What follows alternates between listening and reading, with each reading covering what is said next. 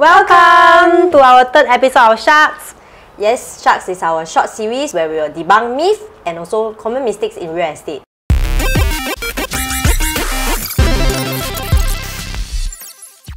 Today's topic will be about grants.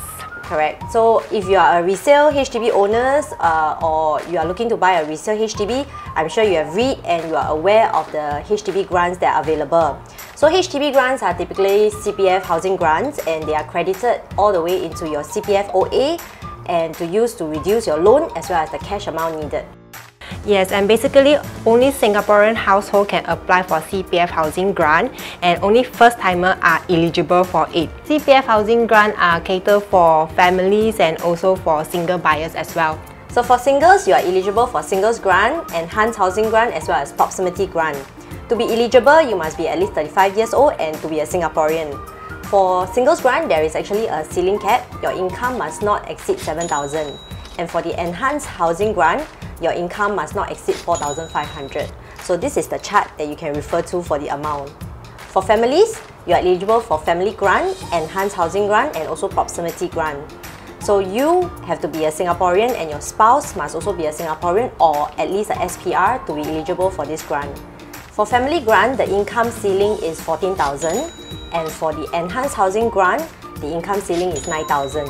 So this is the chart for the family grant and enhanced housing grant. So all in all, a family can actually receive up to 160,000 worth of grant for HDB resale purchase. So based on an article shared in February 2022, there were actually 7,900 of first-timer households actually applied for grants when they purchased this resale flat. So a total of 226 million of grant that has been disbursed to all the first-timer, which is very, very impressive. Yes, that's a lot. That's a lot. HDB resale. Correct. Yep. So there are also actually a lot of misconceptions about grants, especially when first-timer, when they want to start hunting for a house. The very first question is, am I eligible for grant and all that? But of course today we are not covering who is eligible and who is not. Yeah, so today is more about cover the misconception of grants. Correct. So the first misconception is, I ask you, I need to repay back the grants that I take from HDB when I buy the second subsidized flat. Is it true? So this statement is not correct. Okay, when you buy a second subsidized flat, you need to pay something called the resale levy. So resale levy, the amount is actually based on the size of your first subsidized flat. So if you sell your house after 3rd March 2006, okay, you can refer to this chart over here for the amount that you have to pay for the resale levy. So it's not exactly that you need to pay back the grant, it's actually because you are buying a second subsidized flat, there's this resale levy charged. Correct. Yep. Okay, so within this same misconception, there are a few scenarios actually.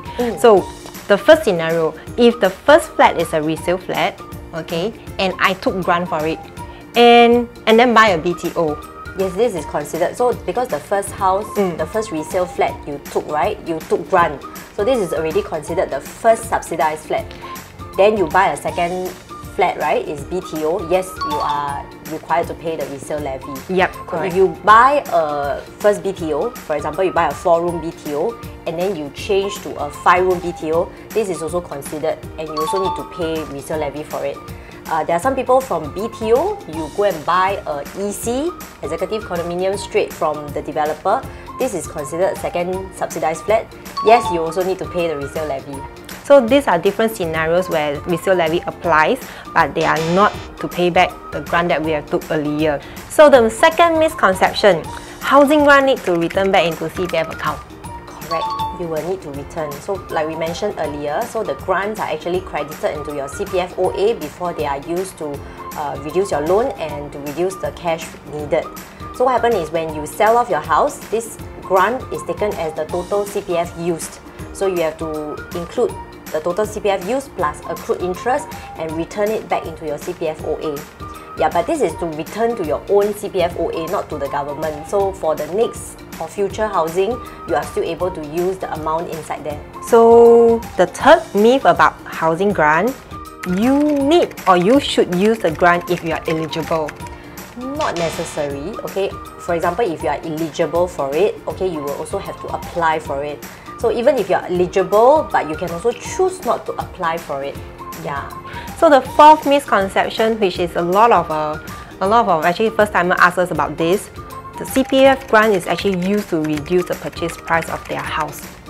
Okay, while it's true that the grant helps to reduce the total amount that you are going to pay, but it's not a direct discount off the purchase price.